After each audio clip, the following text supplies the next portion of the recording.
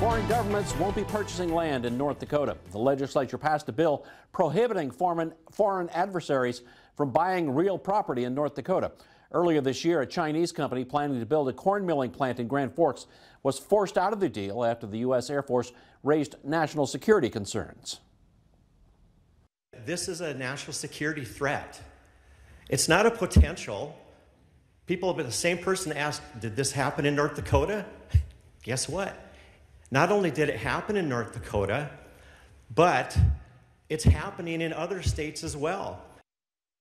The governor previously signed a similar bill preventing foreign governments from purchasing agricultural land.